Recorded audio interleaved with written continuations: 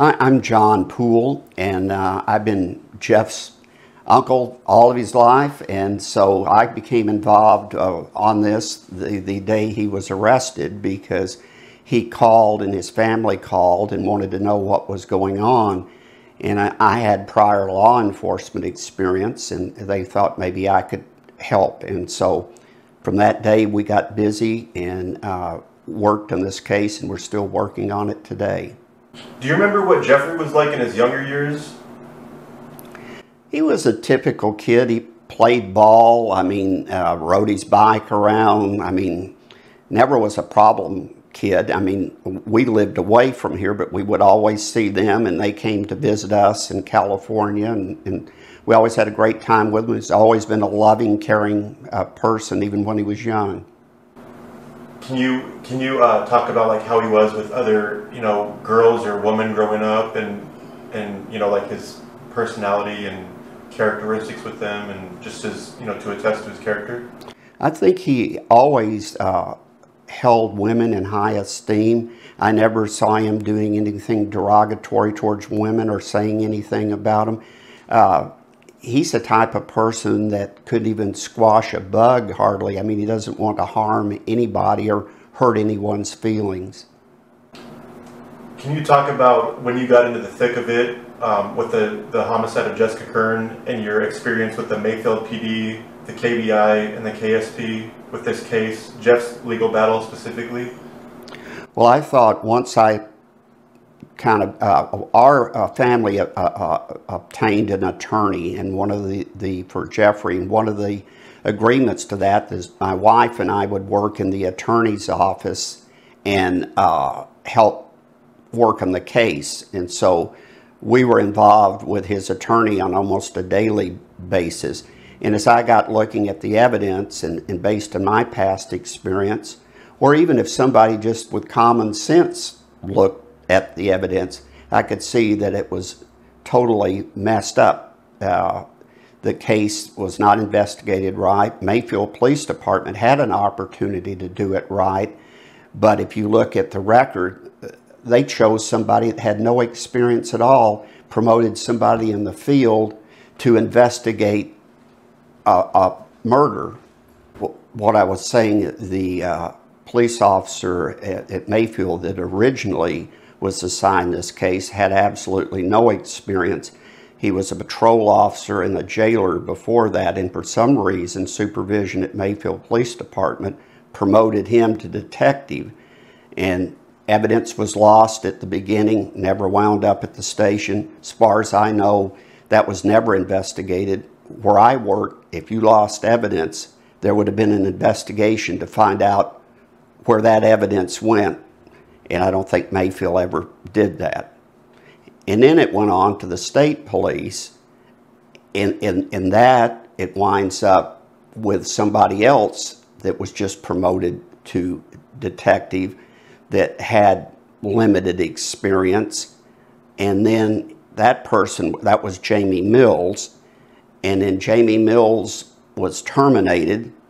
And then Detective Sam Steger was assigned to the case. So it's already went through two different groups, and now it's coming to Sam Steger, who handled the case. There was terrific pressure that I found in the records on Mr. Steger to solve the case, and so he went about it, and then it winds up the Attorney General's office got involved, a man by the name of Greg Stumbo.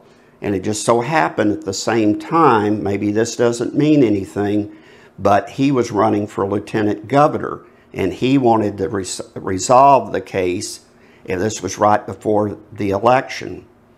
And so he had created what was called the Kentucky Bureau of Investigation, and he hired two individuals, neither one had ever investigated a murder.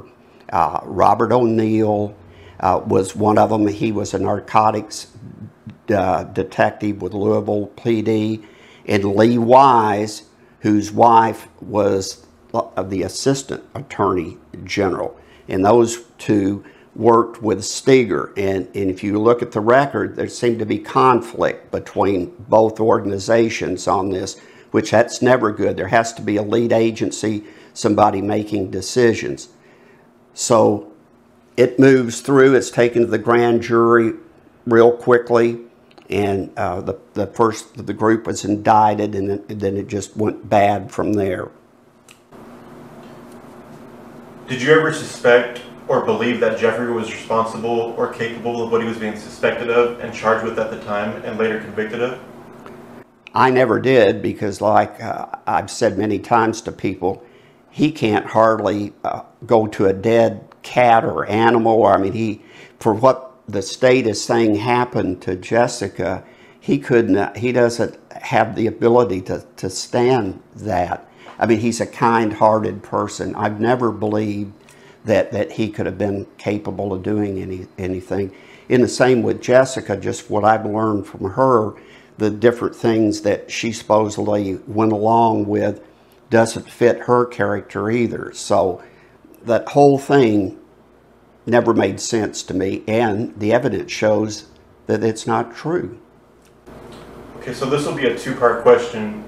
What convinces you that Jeffrey, Tamara, and Quincy are innocent, and what do you think about Venetia and Victoria when it comes to innocence or guilt? Well, I'll take the back part of that first. I've always believed that Venetia knows or was involved somehow with the murder. Victoria, I don't know that if she's not kind of a latecomer thinking that she could get some money or something, because a lady got involved named Susan Galbert that was trying to be a private detective.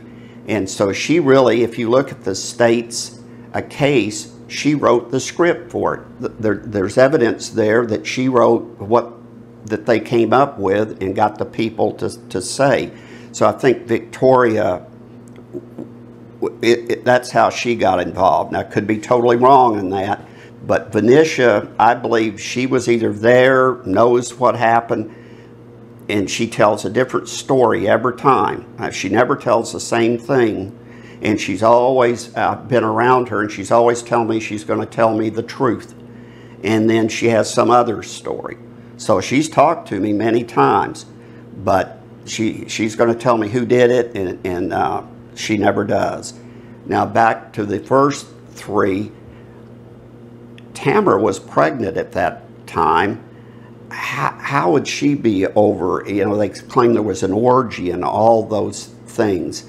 How could that possibly be? And then on Quincy, if you look at the phone records where he was staying that night, he's making calls down to Tennessee into the wee hours, and then he gets out to go to town or whatever. I guess it's contested where he was going, in Greg Stark's car, which that was another person that was staying there.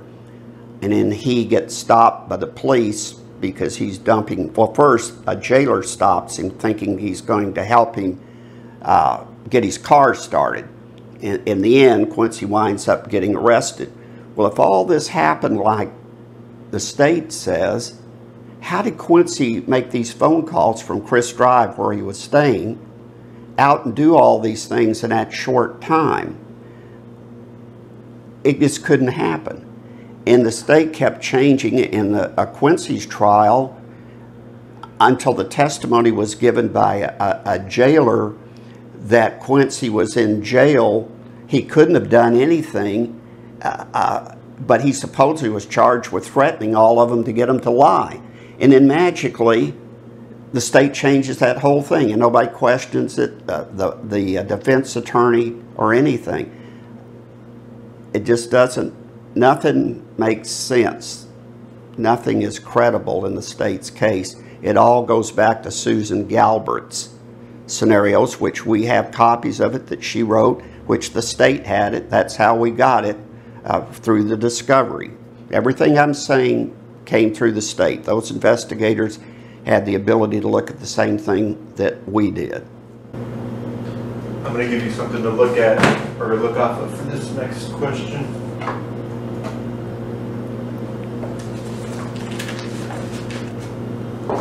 Was was going to give you the evidence list of everything that went missing, but well, that might be over here. Oh yeah.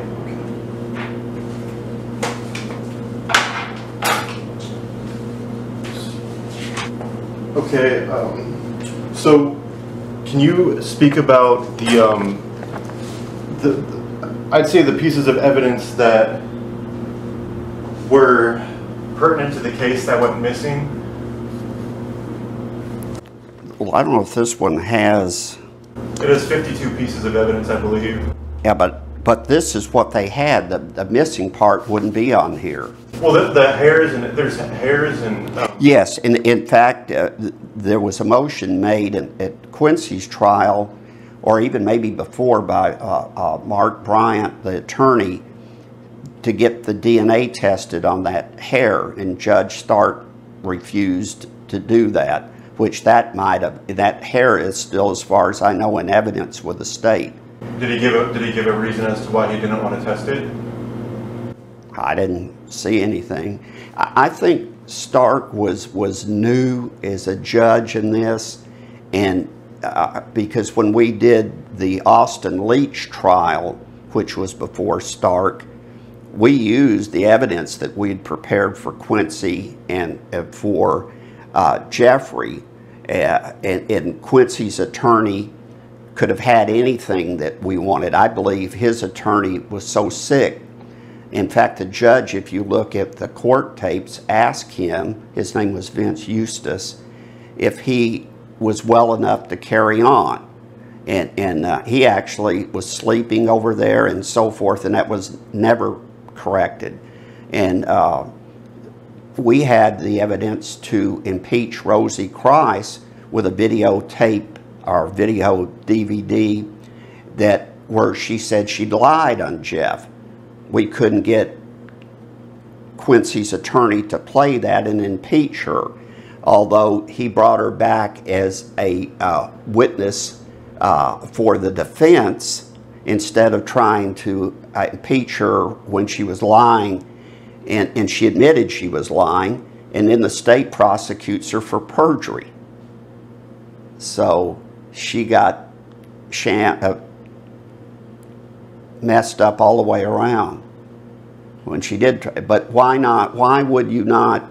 The help that I offered, and I sat in that courtroom, why wouldn't you take that to help your client? Can you talk about what's been said over the years of what happened, and can you also point out the holes in the stories and statements of those that have said them over the years that's actually led to the convictions of the 5? Well, I think there's 2 reasons I think this moved through. One, Joe and his family, which they had every right, they were not treated right, nothing was investigated. They were trying to put pressure on just to get it done right. And Joe said this many times, not just to convict somebody, to quieten things down. So they had that going. You have a guy that's Attorney General that created his private police force, which has been disbanded as soon as he got out, hires people that aren't even qualified to investigate the case. And then you've got Susan Galbraith, who's since deceased, putting all these stories going around with the state police, doing joint investigations with them, which I don't know of a police agency that would ever allow that, but they did. So, I mean, there were so many things. And then even back to the original investigation, evidence missing. Nobody ever followed up on that. The BP station where the lady said that gas was purchased in there wasn't by Quincy Cross, and it was by the person that was charged in the original, Lolo Saxton. What happened? Why wasn't that followed up on?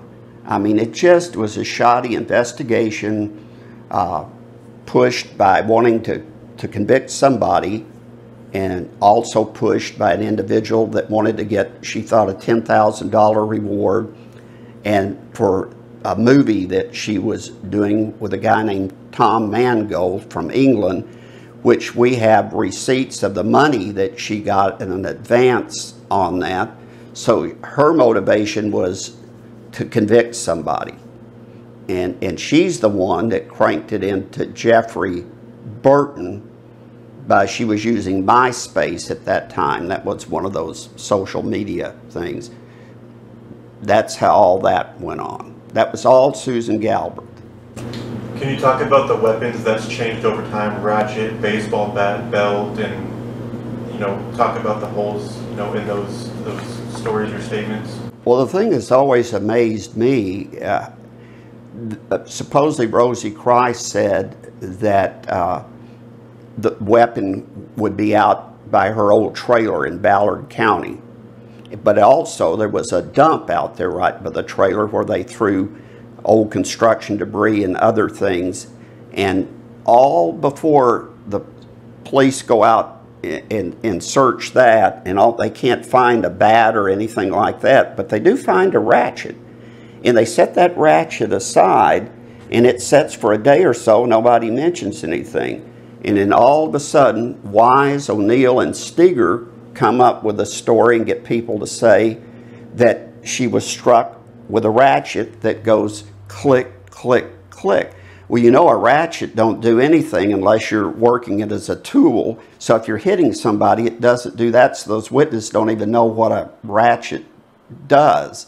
So every time the state found something that they couldn't find the bat, it changed to a ratchet. And I mean, it's just thing after thing like that. Like I said earlier, when Quincy Cross supposed to have this meeting and threatened all of them and had a gun, the jailer, I think it was Christian County, gets up and testified. He was in jail. And then magically, I believe it was Victoria, either Victoria or Venetia, testifies it was Jeffrey. How did that change? Why was that not questioned in there? So, I mean, we can go over all the different things, but it just, like I said, somebody just with common sense looks at this, knows that it's wrong. Why do you think the stories kept changing? Well, one of the things they always tell that story, if you tell a lie, you can't ever remember what you said. And I'm sure with that group, they lie continuously, so they couldn't remember. And if you look at when they're interviewing those folks, when I worked at the police department, if I'm interviewing you, we have to have the camera on me and you so they can see I'm not got a gun on you or whatever. Below, it's always with Wise and O'Neill. There's some that Steger has where you can see, but most of them, it's just the person that's giving the statements. So they turn the camera off when something wasn't going along right, and then all magically that comes back on again, and then they're telling the story that the state wants. Well, I know that Jeffrey's innocent. I've spent hours on this, and I know from my experience, even I've shown this to I don't know how many retired police officers. They say it's totally wrong. Nothing was done right in this. And even the judge that handled this the first time, Darday, said that this is one of the most screwed up cases that he's ever seen in his life. And so, there you go. What I would say to the Currens and what I've said to them all along is, yes, I want to help Jeffrey and the others, but I want to help them even more because of all the ones in this thing, they've had the worst treatment. You imagine living with that, and then I can't even imagine as a police officer going to the Currens and say, well, we've got this figured out, you've got to believe this, and not tell them the truth. They, Sam Steger and Wise and O'Neill are not dumb people. They have to know that this story is not the truth, and they owe that to the Currens. But unfortunately, you'll see it's all the time in the media that when we make a mistake in police work that it's hard to admit that. You'll see in cases where they have found DNA that actually exonerates the person that spent 20-something years, the state will still fight to try to keep them in jail because they don't want to admit they made a mistake. And if we're not ethical in law enforcement, we have nothing. Where I worked, the chief of police, and I did a lot of the background investigations for the new hires, and the one thing he would always tell them when he was deciding to hire them or not, you might wreck the car, you might do this wrong or this, but if one thing I catch you doing, you're going to get fired, and that's lying. And ethics means everything. And in this case, there's been a lot of lying on the police side, or they have no common sense at all if they think the truth is here. And there's certainly all kinds of lying on all their witnesses. And that's all I have to say.